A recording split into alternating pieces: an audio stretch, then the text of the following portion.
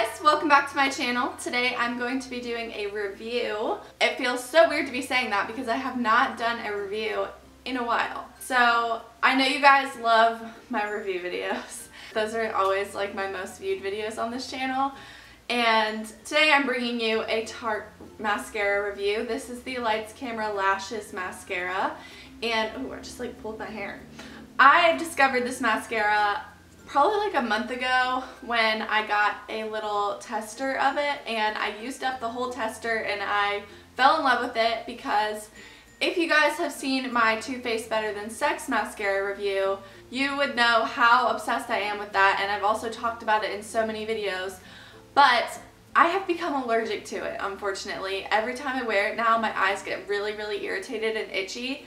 So I had to switch and like find a new one, and I ended up really liking this one. I think it gives a very similar effect, maybe not quite as dramatic as the Too Faced one, but it's pretty dang close. So I think this one is a really great alternative because it is hypoallergenic.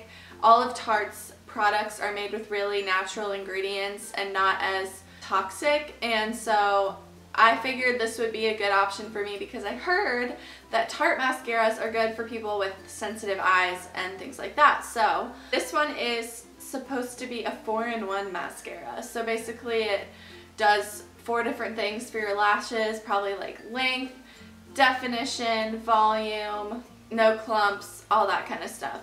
And I really believe that that is true.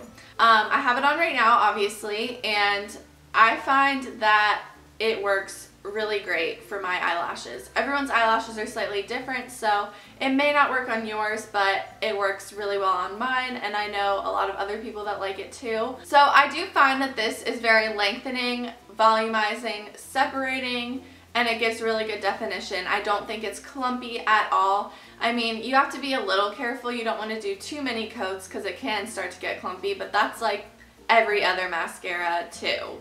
Every mascara can get clumpy if you put on too many coats. I find that about 2 to 3 coats is good for me, but everybody's different, so you may find that you need more or less depending on your eyelashes.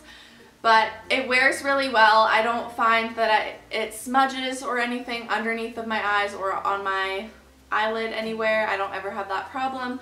When I'm applying it, sometimes I'll get a tiny bit on my eyelids, but that happens with almost every mascara I've ever tried.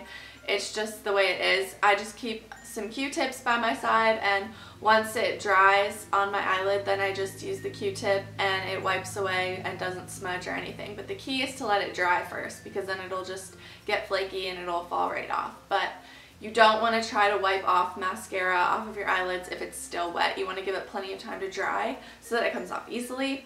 The packaging is super cute too. It's kind of like a snake skin texture, and it's interesting. It's definitely different from most mascaras. Most mascaras are just like a tube, but this is kind of like fabric wrapped around a tube. The brush, which I'll show you up close in the demo, is made out of brush fibers instead of like a plastic bristle, and I like that better because I think that the product goes on a lot better on my eyelashes with these type of applicators. Maybelline uses a lot of these type of applicators with the brush fibers, and I love Maybelline mascaras, so I think this one's really a good option. If you like Maybelline mascaras, you'll probably like this one, and it's also cruelty free, which is really amazing.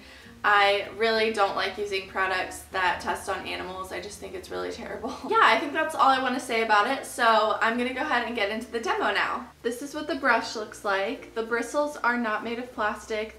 Those usually work best for my eyelashes because for some reason the plastic bristles just don't work for me. It usually ends up making my eyelashes clumpy.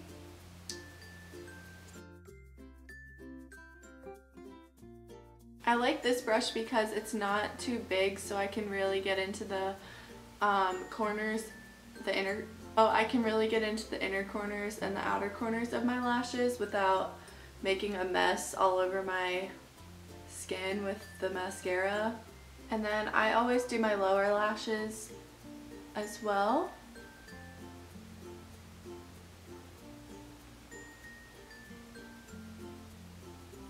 Okay, and then I'm just going to do my other eye and I'll be right back. So this is the final result after I finished the other eye. Just really full, pretty, fluttery looking eyelashes.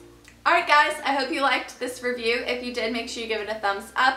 Let me know in the comments what product you want me to review next, and I will make sure I do that for you. And I'll see you all very soon in my next video. Bye!